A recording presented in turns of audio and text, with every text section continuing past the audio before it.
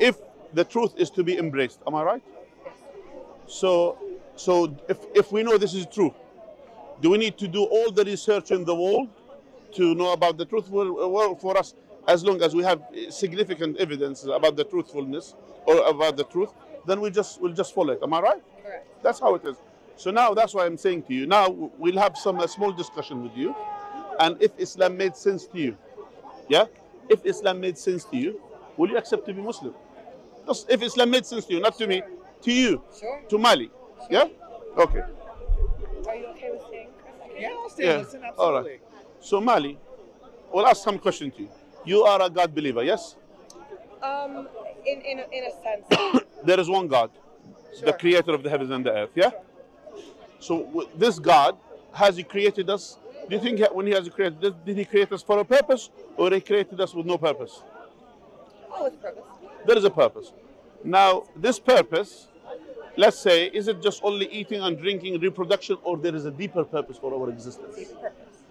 So this deeper purpose, let me suggest this, and if you agree with me, we'll move on. The purpose is to be grateful to the Creator. That's all. To choose to be grateful to the Creator.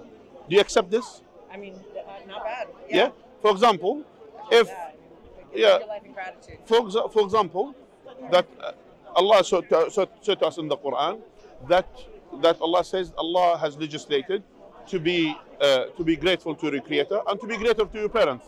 Meaning your parents, to be grateful to them. Am I right? Correct. Yeah. So that's why the purpose that I'm suggesting is to be grateful to the Creator. Do you accept this? Yes.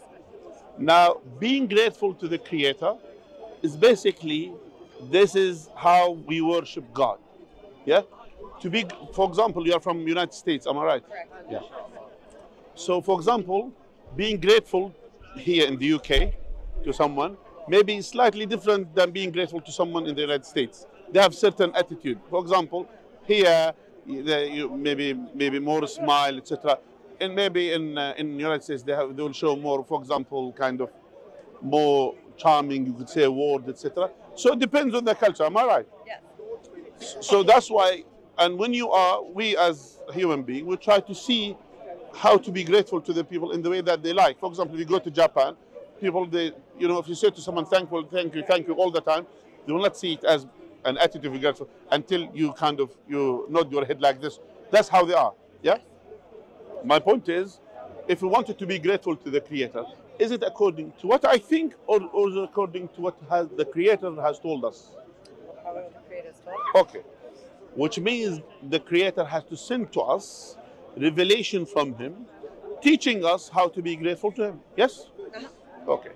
So that's why He has sent the prophets and the messengers, peace be upon all of them. So He has sent Noah, has sent Abraham, has sent Moses, has sent Jesus, and has sent Muhammad, peace be upon all of them. And He told them to teach the people how to be grateful to the Creator. Yeah? So that's why when we showed you earlier, yeah, that for example, we bow, we prostrate to God, Yes. That's how we are. That's how to show gratefulness, our gratitude to the Creator. Yes? You agree with this? Okay, good. Now, me and you, we are on one page. We believe in one God. Yes? We believe that as well God has sent prophets and messengers. You kind of agreed up to Jesus that He's a prophet sent by God. Yes? But as well, you know that Jesus, for example, or you accept, for example, Jesus definitely is not God.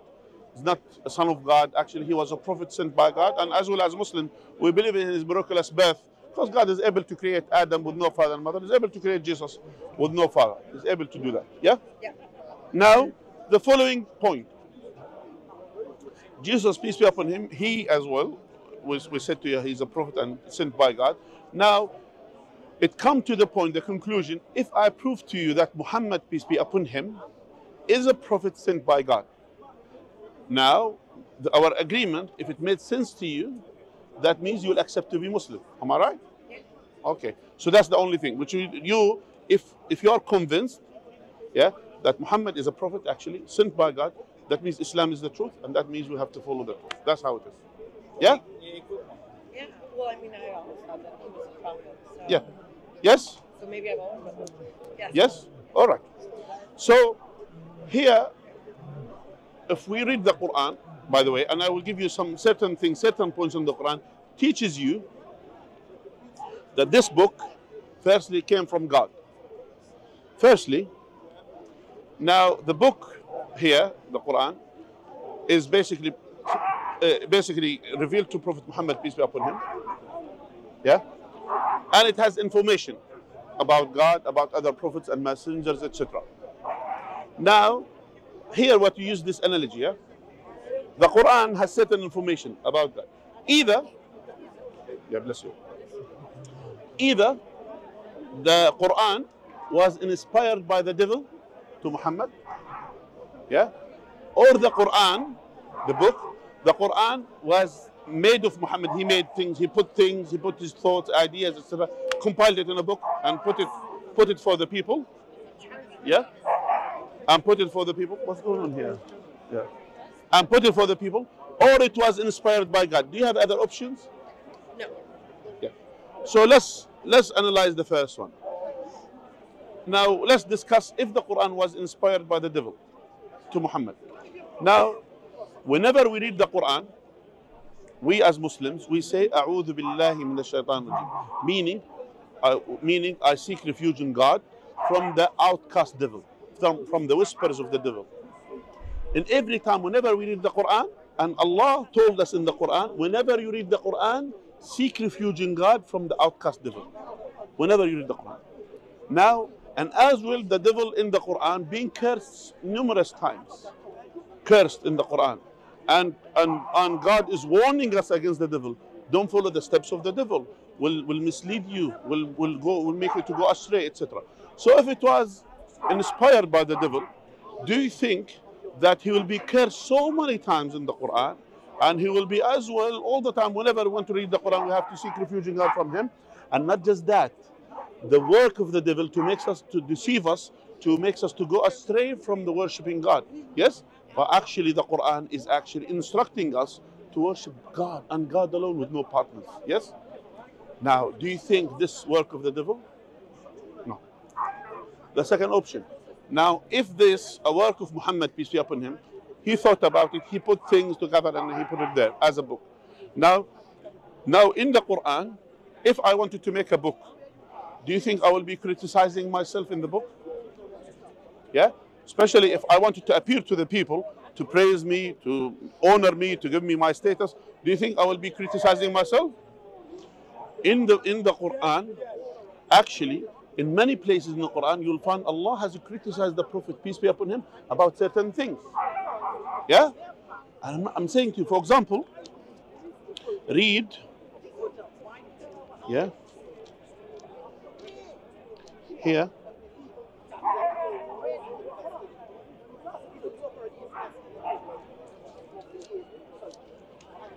yeah, one second, I will open for you,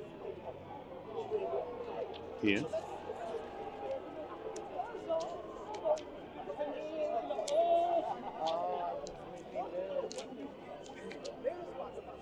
Here, look at this. He, i.e. the Prophet, Frowned and turned turned away. away. There came to him a blind man, but when would make you perceive that perhaps he might be purified, or be reminded that the remembrance will benefit him. Do you understand what this is? So God is saying to him, the story is, the Prophet, peace be upon him, he was talking to the leaders of Quraysh, his tribe. So he was talking to them, discussing with them, telling them, don't worship the idols, worship the one God. And they were saying bad words to him, and then they left him and he was angry. In the time when he was angry, in that mood, a blind man who's a believer came to the room. He wanted to ask about God. And then, because his first feature was he was grumpy, he was angry, peace be upon him. Yeah?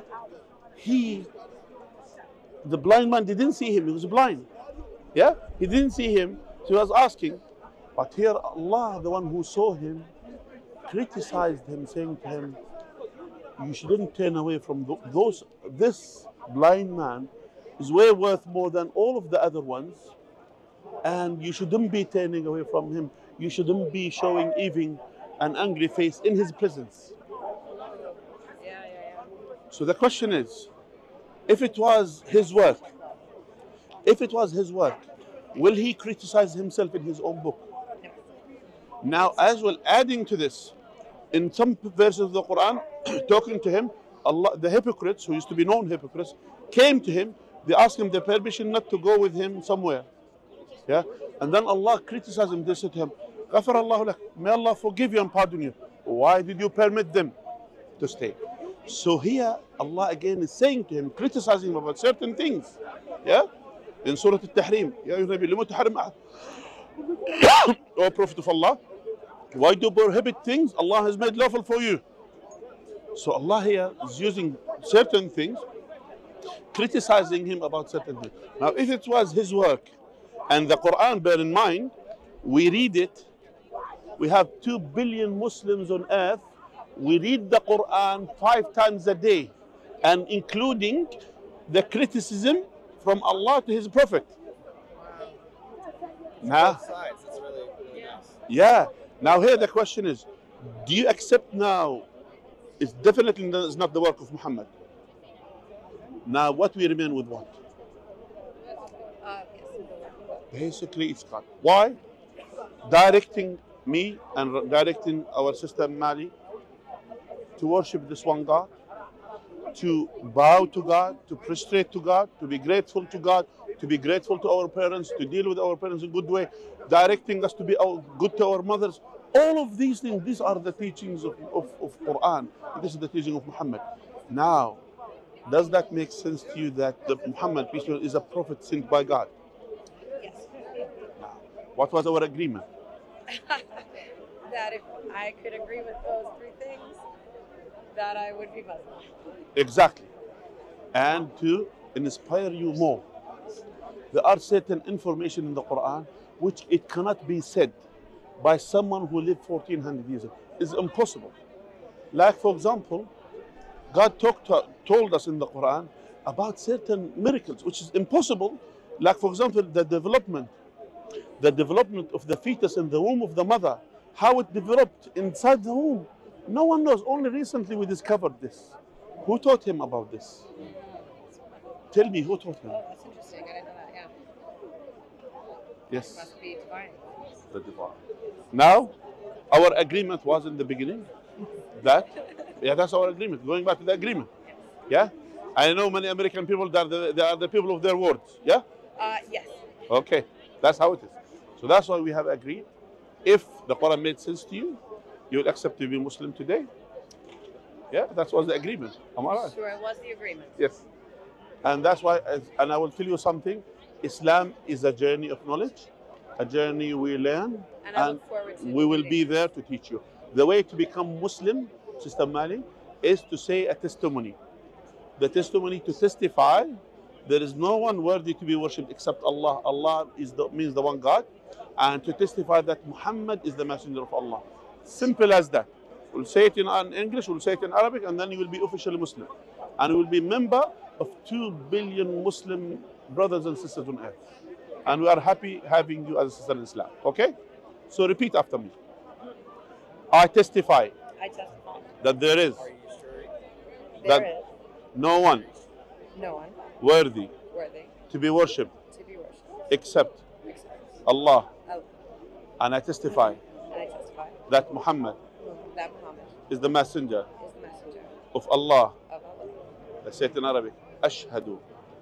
Ashhadu Ashhadu an la Allah ilaha ilaha illa illa Allah Allah wa wa ashhadu ashhadu anna anna Muhammadan Muhammadan Rasulu Rasulu Allah.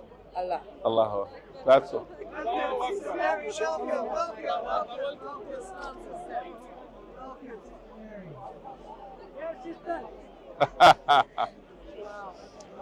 Thank you. How do you feel, sister? I feel very good. Thank you. You see here, I will tell you something, sister.